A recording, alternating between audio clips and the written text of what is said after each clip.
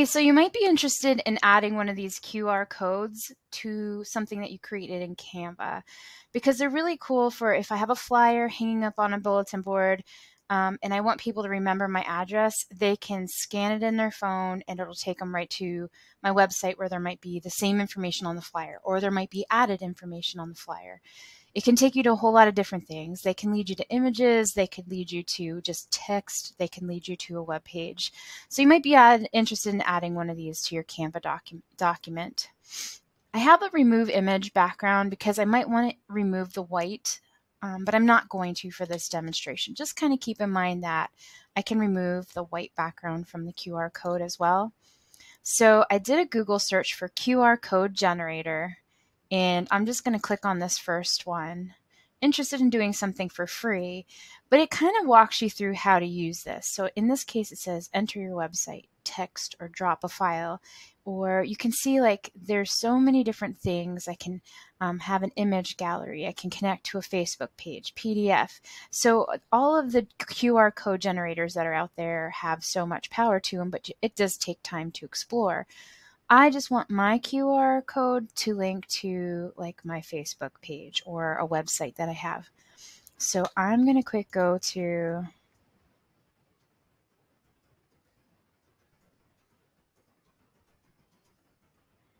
my website, and I copied it even before it came up.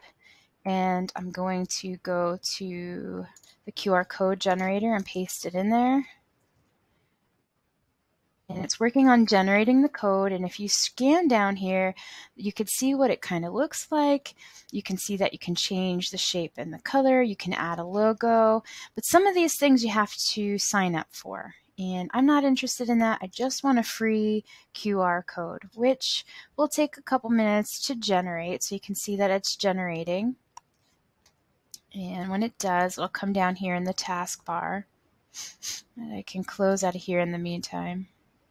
So there it is. It's called Frame, but there's my QR code. So now I want to go to my business card. So if I have a business card laying someplace and people don't want to have the whole business card, they might just want to be able to scan in the QR code. So here's how you use them. I like putting them in frames.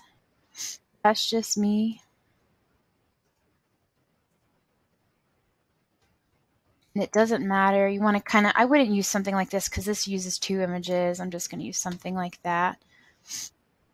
Might get close to a square as possible because it is kind of square shaped. And I'm also going to upload it, which I previously did. And then I can drag it into that frame. And the size of it doesn't matter. I can resize it and it works at whatever size. And then from when I get the size the way I want it, I can place it, and then it's on my business card. I can put it on a flyer. You can even link a QR code to text. I've done a scavenger hunt that way.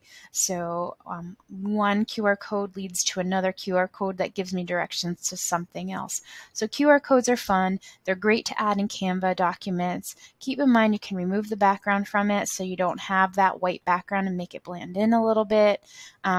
But it's fun to add a QR code to your documents. It's very helpful, not on everything, but it does help on flyers. It helps on some things like a business card. That's a little bit on QR codes.